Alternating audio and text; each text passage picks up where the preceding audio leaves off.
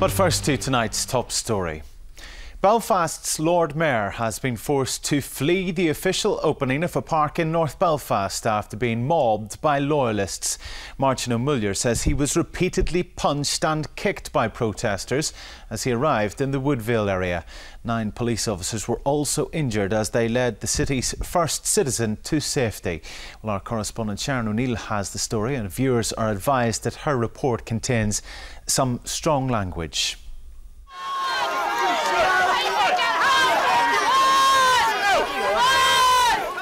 Police officers lead Lord Mayor Máirtín Muilleoir to safety. The situation turns so nasty, the Republican is forced to cut short the official opening of Woodville Park. Officers clearly struggling to protect the city's first citizen from an angry Loyalist mob.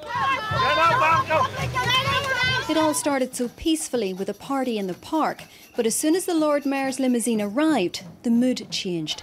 His car was blocked by protesters. At this stage there was only a handful of police, and they were obviously caught out by the ferocity of what quickly unfolded. Nobody wants you here! You're a fucking on the Shanghai Road! You're not welcome! You're not welcome! Nobody wants you! You're not welcome! Despite all of this, the Lord Mayor did plant a tree to mark the official opening, but as he was doing that, police drafted in extra officers to get him out of the park.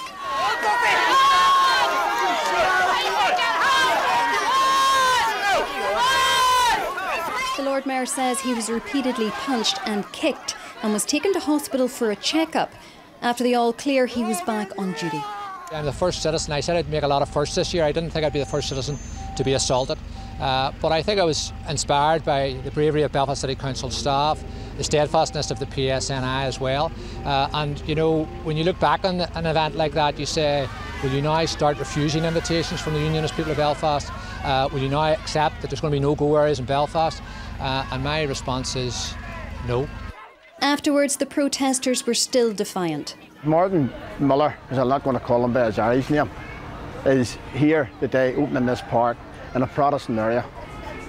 We say there is no shared space, you know, and we can't go where we want to go. So why is he able to turn and come here and do whatever he wants? The depth of anger in the community is swelling until there's a solution found about shared space and equality. And it is about equality because people in our community feel that there is no equality for them. It also emerged the DUP had written to the Lord Mayor warning him not to go to the Woodville. We warned Belfast City Council some time ago, over a month ago, that this incident could occur if the Lord Mayor proceeded to open this park.